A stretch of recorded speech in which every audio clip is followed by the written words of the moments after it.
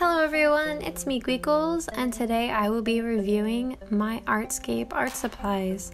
They were generous enough to send me a bunch of their supplies, so I will be going through each one and trying to make this as nice a video as possible.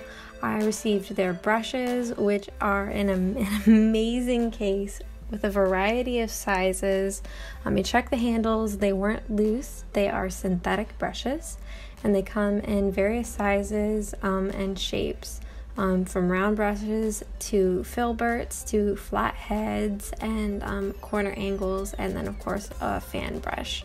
But I found them to be just amazing just from holding them, and you get that amazing case, which is so awesome.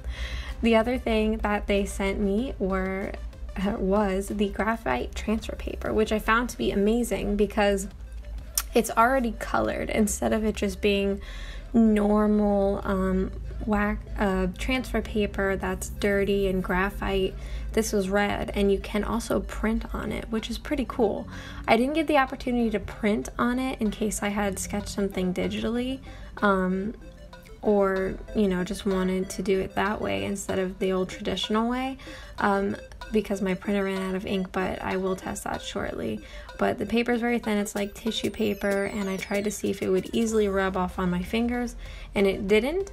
So I had pressed a little bit harder, and it did rub off on my fingers just a little bit, but it wasn't messy at all, which is great because normally transfer paper is very messy and dirty, which is what drew me to want to review their color transfer paper in the first place. And then the next thing is their gouache. Now, gouache is somewhat of a child between watercolor and acrylics. I've never been particularly good with acrylics, but I've always wanted to try out a decent gouache gouache set, and then of course their watercolors, which come in an amazing size. They are both claimed to be artist quality. A couple of the paints did come loose during shipping. They left me a wonderful thank you card, and then of course a satisfaction thing, a little coupon, and then all of the pigments and how they would appear, which was, I thought, pretty cool. Hopefully their little example is accurate, which saves you some time and paper from doing your own little test for the colors.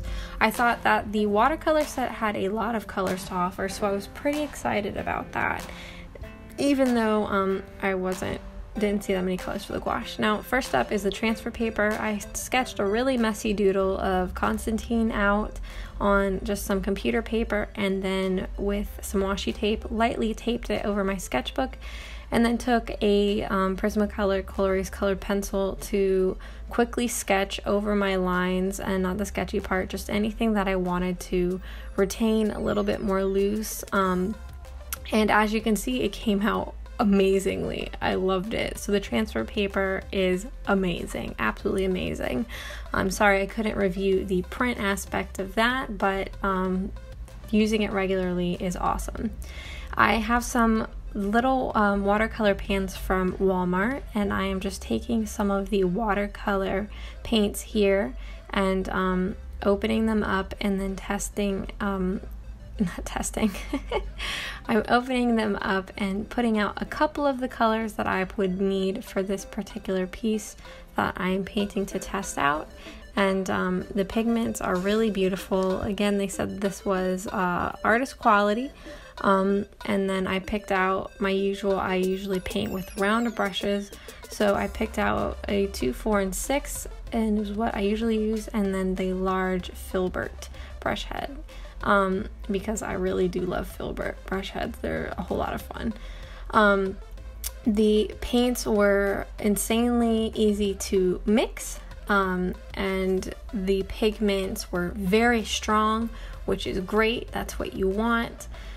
But it was so nice and easy to mix everything, and even with, sometimes you never know, buying especially tube paints that come in a set, you're never quite sure what you're gonna get. Sometimes the colors aren't always true to what is being advertised, and then sometimes it's not always, you know, the best of pigments either, which is obviously very disappointing. But this was not the case. I had plenty of colors to choose from, and in that light I also had a blast mixing and painting with these colors as well.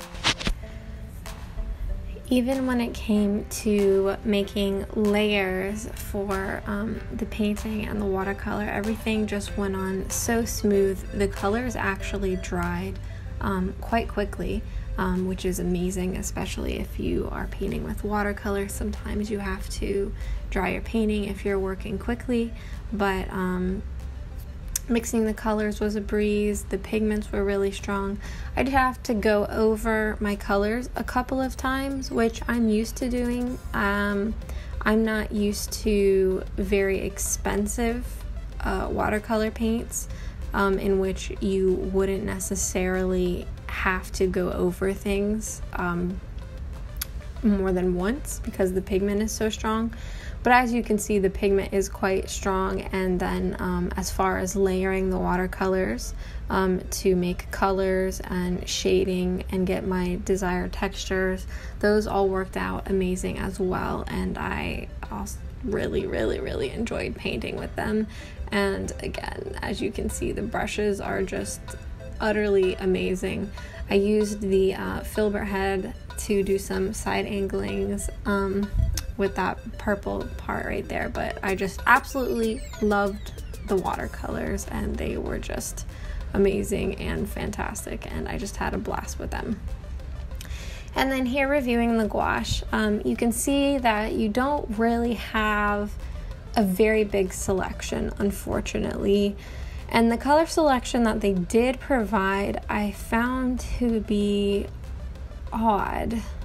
I didn't think it was necessary to have two different color greens, one so much in a dark shade that was like a really deep forest green, and then one that was so light. They just aren't colors that you would just use out of the tube, and they wouldn't be colors that you would pick up to mix either. And then you had two different color browns, and then two different reds, and then just a very abrasive yellow, and then no purple. I had to mix to get that purple, but I would have needed different pigment to get like an actual real purple. So they kind of sacrificed an area of, you know, having some colors, and I'm not quite sure why they chose the colors they did for that set. I don't think they're the most accessible colors to use, which was my biggest complaint.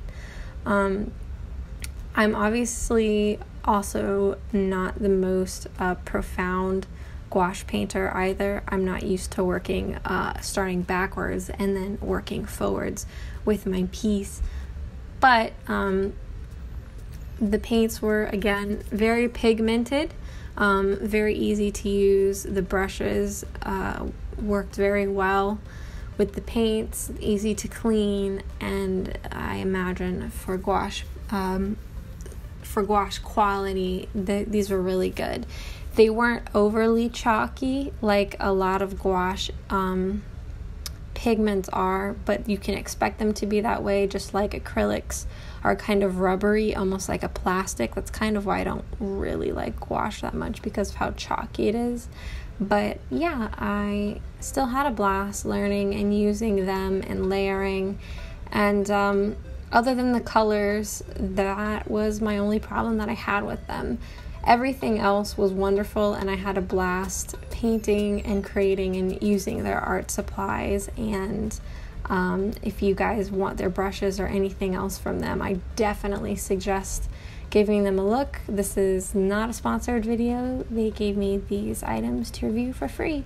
But if you like this video, leave me a like, comment down below with your thoughts and opinions, and I appreciate any and all feedback you guys have to give. Definitely check out MyArtscape art supplies. I will see you guys in the next video. Have a great day. Bye-bye.